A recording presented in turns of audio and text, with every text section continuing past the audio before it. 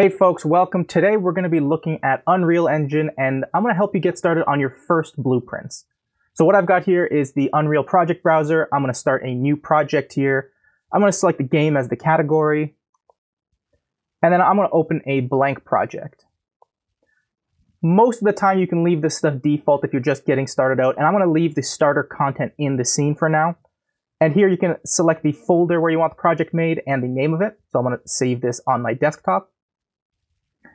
And then once we land inside of our default scene, what we can do is go ahead and click play at the top, click inside of our viewport, and we can see that moving the mouse around gives me control, and the WASD keys on the keyboard give me that camera control. So I'm going to go ahead and hit escape to get out of this. And the first thing I want to do is create a little folder in my content browser here at the bottom. So I'm going to right click in this area, and I'm going to hit add new folder.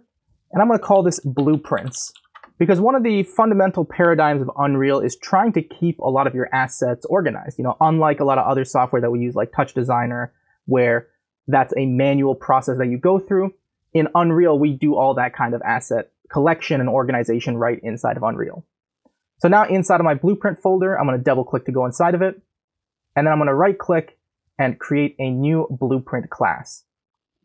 Now, there are lots of different classes for blueprints that you can make, and today we're just going to start off with the simplest one, which is an actor object that we're going to then throw inside of our world.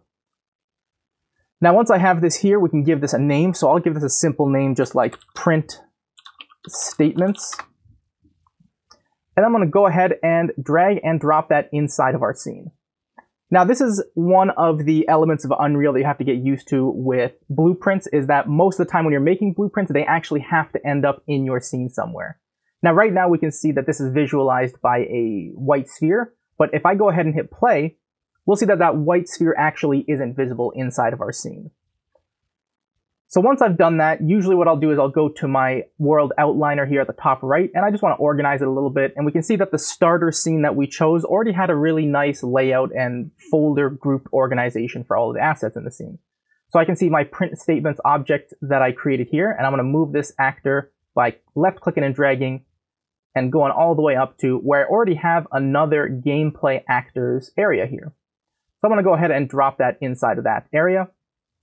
And what we're going to do is double click on the print statement in the bottom left. And that's going to open up our editor here. Now, there are lots of different ways that you can create whole scenes and objects with blueprints, but today we're just focused on having a couple of simple events fire off. So what we can do is, under these tabs here, is go to our event graph. And you can see by default, we'll already have a few events kind of just waiting for us to use. We have event begin play, which is similar to Touch Designer's execute that if you have the on start function turned on, because what it'll do is it'll fire off a little event right when you start that scene. Event tick is kind of like running it every frame, so you can think about that as an execute that with on frame start turned on. And we're going to use the event begin play first, and then we're going to use some keyboard controls in a moment. So if I wanted to grab some action off of this, what I can do is right click and drag on the background and use the mouse wheel to give myself a little bit more room here. And I can just left click and drag off of this white little output. When I release it, we'll see that it opens up this search dialog that allows us to search for different actions and functions and things that we can do inside of our blueprints. And this is a really great way as you're learning Unreal. You know, don't be afraid to just type random things into the search and see what comes back.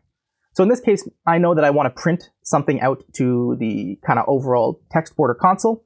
So I'm going to type print, and we can see that it's smart enough to realize that I probably want to print a string. So what I can do is click print string. We'll see the node gets created and wired up automatically.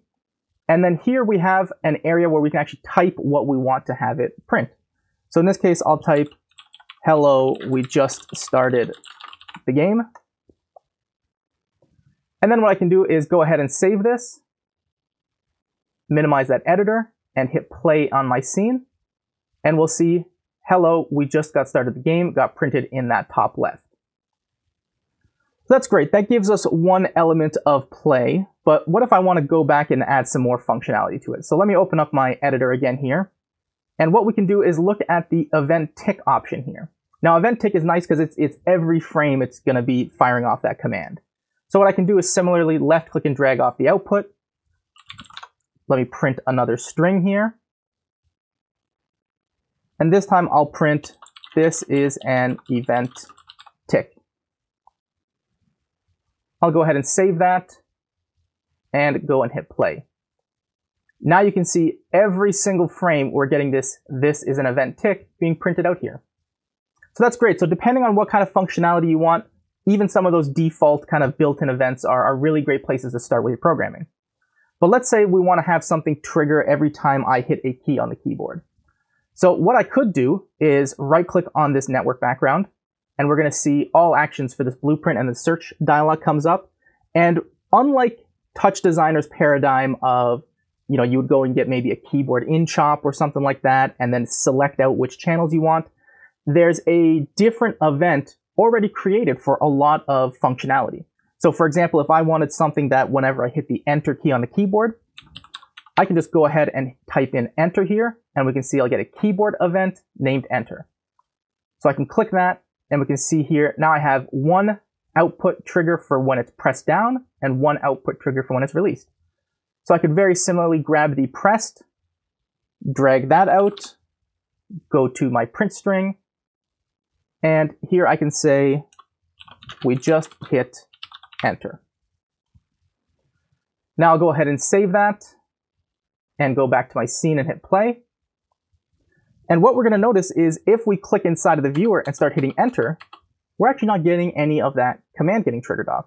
And that's because by default, we haven't actually enabled this actor in the scene to receive keyboard inputs. So what we want to do is go into our world outliner here, find our print statement actor, and then inside of its details, we want to scroll down and look for the input area. And we can see here, auto receive input is actually set to disabled by default, which is good because you don't want every single object in the whole world constantly listening for keyboard events. So in this case, what I can do is just click on it and set it to player 0, which is going to be that default player that we are using when we just activate our kind of scene and go inside of it. So now that that's set, I can go ahead and play this scene again. Make sure I click inside of this viewer, because if I don't click inside of that viewer, I actually haven't taken control of that player 0 character yet. So once I click inside of here, and we can see I now have mouse control in the scene, and I can move around with WASD. And also, if I hit enter, you'll see that it's hard to see in the list because of all the event ticks. So actually, let's hit escape. Let's clear out those event ticks. We don't need those. So I'll delete that node, save it. And now it'll be much easier to see every time I hit enter. We can see in that top left area, we just hit enter. Now this is just the beginning of what you can do with blueprints. The system is extremely comprehensive, and there's lots of functions and ways to do and interact with everything inside your scene. But hopefully that gets you a little bit more comfortable with just getting in there and exploring, and we'll see you in the next one. Hey guys, thanks for watching. If you're serious about taking your Touch Designer and interactive skills to the next level, I highly recommend you check out the Interactive and Immersive HQ Pro. It's the only educational resource and community of its kind for Touch Designer and interactive professionals. You can learn more by checking out the link in the description. And if you like this video, don't forget to hit that like button. And if you're new here, don't forget to hit subscribe and the little bell icon for more awesome free content.